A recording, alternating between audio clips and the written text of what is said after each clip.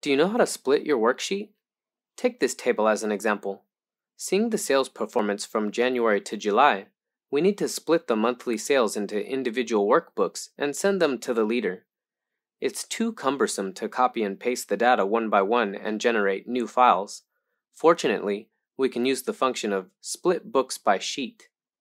In this table, we click the Data tab, then click the Split Sheet drop-down button, and select Split Books by Sheet in the drop-down menu.